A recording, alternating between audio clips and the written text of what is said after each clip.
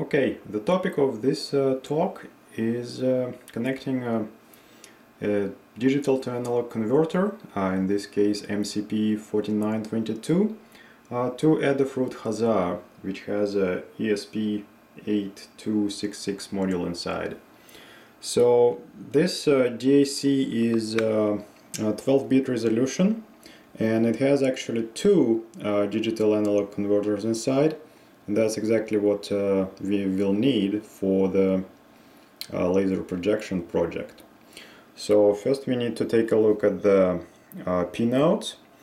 The most important is VDD over here, and AVSS, which is ground.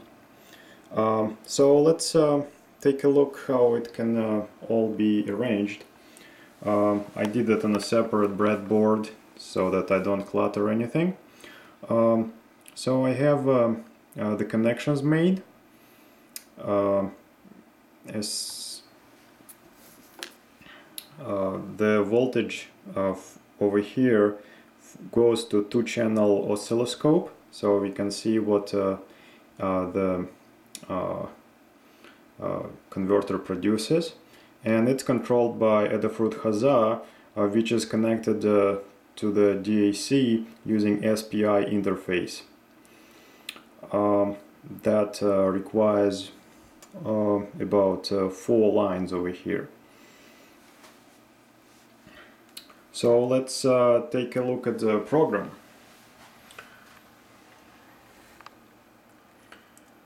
So the set DAC function, I based it on a tutorial for MCP4922 for Arduino Uno, but because we are using ESP8266, we can use high frequency, and for that I also use some optimizations. So if you can see over here, there are some direct pin manipulations, replacing the digital write and digital read.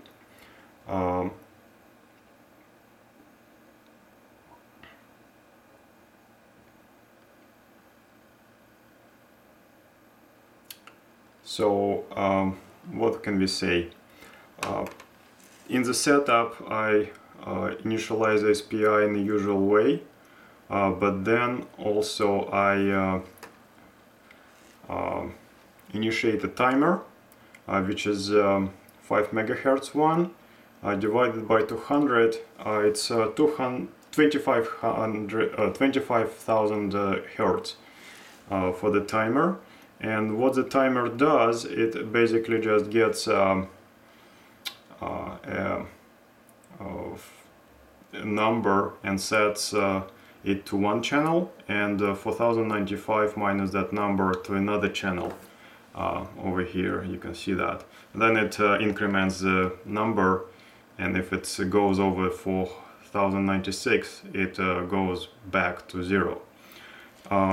And the loop, well, there's nothing really in the loop, it just blinks an LED on Adafruit Huzzah. But what happens when you run the program and we see on the oscilloscope?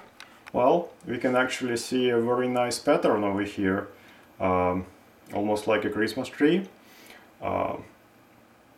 And you can see that over here is the number between the cursors, so you can see how frequently that is updated. It's over here 1.66 milliseconds, and that corresponds to 25,000 updates per second, and that is great for what we are going to use it for. Alright, so now that we have the DAC working, it's time to put it all together and connect it to the laser projection galvanometers.